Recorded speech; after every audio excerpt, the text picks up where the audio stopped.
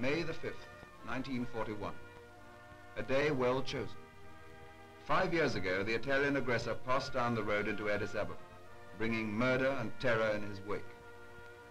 And now this man, small of stature but with the heart of a lion, once more gazes on his capital, Addis Ababa, the new flower, wreathed in hundreds of eucalyptus trees, calm and green, many hundreds of feet below.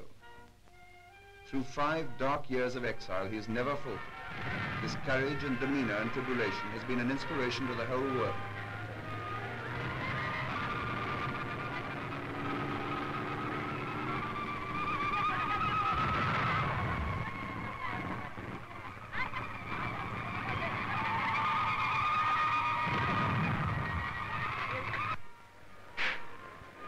At the palace steps, a guard of honor from the Nigerian regiment await the emperor. And General Cunningham is there with the officers of his military administration.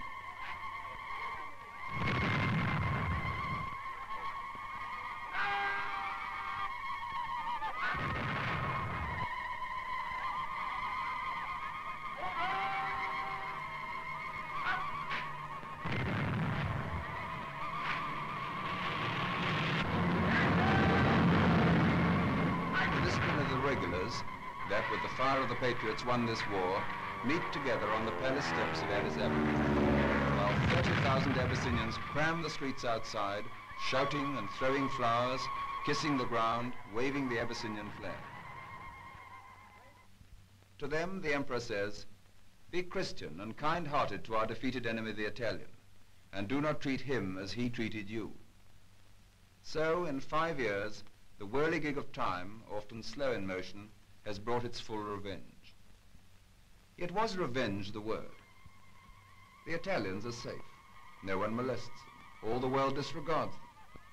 Somehow or other, the Ethiopians push the horrible memory of the 9,000 massacred in February 1937 to the back of their minds. The whirligig of time has brought its justice rather than its revenge.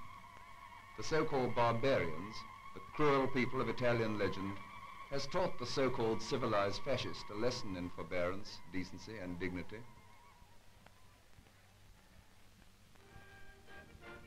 At his palace, the emperor receives the patriot troops of Ras Ababa Aragat, who boast before him in the customary cockwork fukara of the Ethiopian fighting man. Each and all want to tell the emperor of his glorious deeds, how many Italian officers he killed, how many machine guns he took single-handed, how he is his emperor's devoted servant, to be sent to fight the battles of Ethiopia wherever his emperor desires.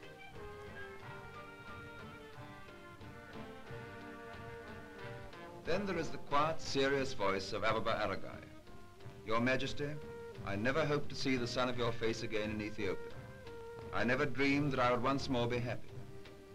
I was only determined to fight until I died for our independence, for our flag, for our Christian religion, and for you, my king." England and Ethiopia have a common link in St. George. He is their patron saint as well as ours. 5 years ago, as the black shirts marched into Addis Ababa, the priests of the Coptic cathedral smuggled out of the town the Ark of the Covenant of St. George. It is a famous ark throughout Ethiopia. It is the ark of the national consciousness and of self-defense against aggression. It was with Menelik when he defeated the Italians at Adwa in 1896. It was with Ras Ababa Aragai throughout the Italian occupation. On a cold morning in Addis Ababa, it came back to the cathedral with the emperor and was put once more with hymns and sacred dance in the Holy of Holies. It was a cold morning, and it rained, but a right was restored on that day, and the chains were struck off the wrists of a whole people.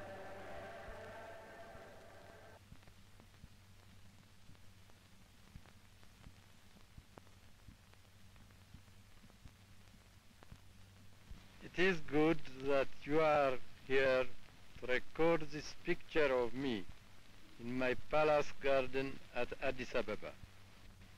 People who see this throughout the world will realize that even in the 20th century, with faith, courage, and a just cause, David will still beat Goliath.